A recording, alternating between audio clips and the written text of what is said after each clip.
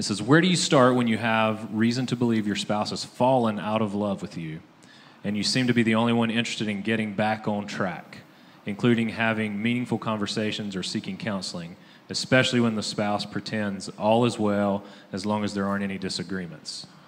So this, I guess, kind of the root of this question is one spouse has fallen out of love with the other one. The one's trying to hang on. How do you deal with that? Meaningful conversations, seeking counseling, or one of them doesn't feel like there's any problems at all. How do you deal with that? Definitely counseling. I think that needs to be your first move. And if the spouse values the marriage at all, whether they see a problem or not, you got to get in counseling together so that they can at least see what you're dealing with, so they can understand better why you feel the way that you feel. Yeah, you need to be okay with hard conversations. The end that says, as long as there's not disagreement. Well, if there's that kind of problem going on in your marriage, you just need to be okay with disagreements. You need to be okay with it being a little bit more not as peaceful in your house for a while.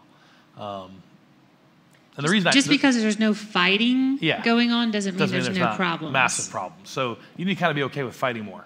And the reason I say that is, now listen, part of this is the whole anger thing and how God working in you. You can't allow those disagreements to get hostile or, ridiculously bad. I mean, I don't know how some of you guys have ever learned to fight, but sometimes it gets really nasty really fast. You have to be okay with having difficult conversations and not allowing yourself to escalate wherever that person wants to go. Because if you truly want to get to the bottom of what's happening, you got to be okay with just sitting on where it's at and letting it be uncomfortable. Trying to smooth things over like everything's fine, part of it's you're allowing it, and part of it is that's what their deepest desire. Well, let's just not talk about it; it'll be fine. No, you need to be okay with hard conversations. I mean, you need to be okay with for a while if it takes, just being kind of a little bit miserable with each other until both of you come to the agreement that there's something to work on. And yeah, are you risking someone leaving? Probably. Are you risking it getting worse? More than likely.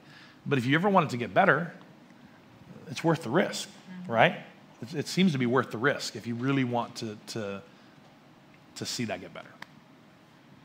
I say that, though, I'm extraordinarily easy with bad and hard conversations. I know some people that conflict is like they'd rather go be a nun or a monk than ever have a hard, difficult conversation. So I say that saying, I know it's easy for me to say, but you need to get there. So, yeah. I would just add, in reading this question, it says, when you fall out of love. Yeah. When you, and a whole bunch of we just have to understand that marriage isn't falling in love or falling out of love. Marriage is about a covenant of love. Yeah. And a covenant of love says, I am going to love you regardless of how you love me. I'm going to love you regardless of what you do. And so what we have to do is we have to start with a better definition of what marriage is all about. If we believe that marriage is something that we can love is something we can fall in or out of, we're going to have all kinds of marital issues.